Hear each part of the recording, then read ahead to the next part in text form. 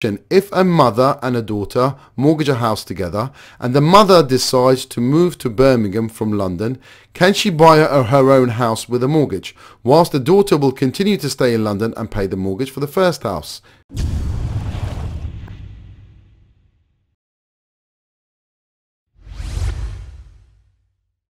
Mortgage question number 2. Now, I've got to be careful with these questions because I don't want to be delving into advice, but I'm going to generalize some of the stuff that's coming back.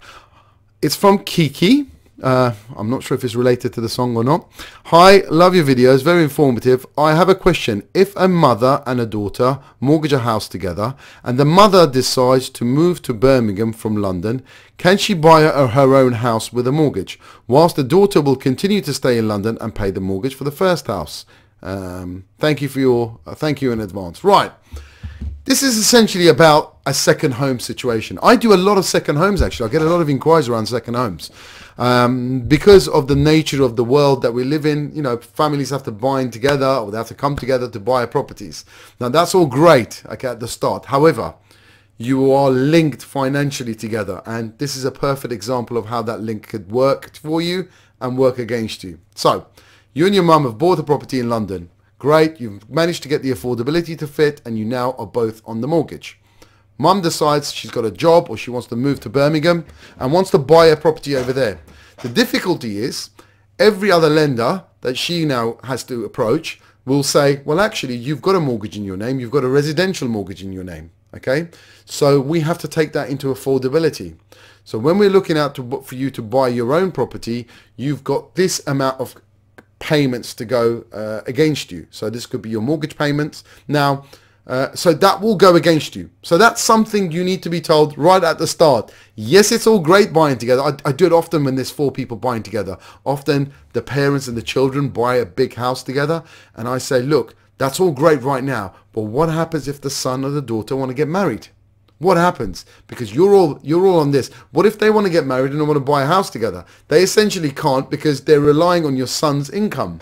Okay, so it's not just about getting the mortgage right now. It's you know, a mortgage for a long time. So these things that need to be discussed amongst the family and obviously brought to your attention by various people. So in this scenario, what's the best case scenario that could happen in there? The best case scenario that could happen is you go with a lender that will be a lighter touch on the affordability of the mother's existing commitments.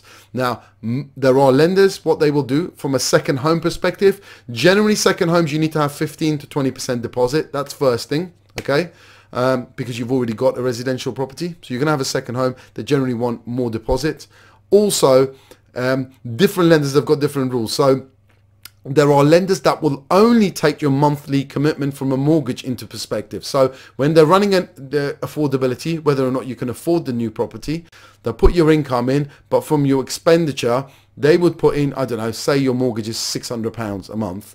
They will put £600 a month in there, but they will not include, which many do, council tax, bills, all the other utilities, and often they'll take 100% of those. Although you're sharing those, often they'll take 100% of it. So it just depends on what's going in and out of your account. So there are some lenders that will just simply look at the mortgage side of things rather than all the utility bills. So 2 downsides to it really. You need to have a greater level of deposit and it will be taken for affordability purposes. So watch out on that one, and there's nothing really you can do around it because they're residential mortgages.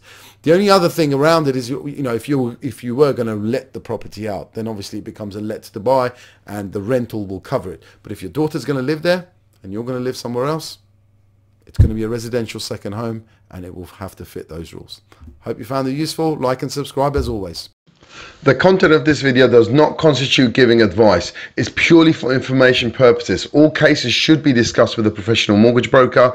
As a mortgage is secured against your home or property, it could be repossessed if you do not keep up mortgage payments. Niche advice is authorized and regulated by the Financial Conduct Authority.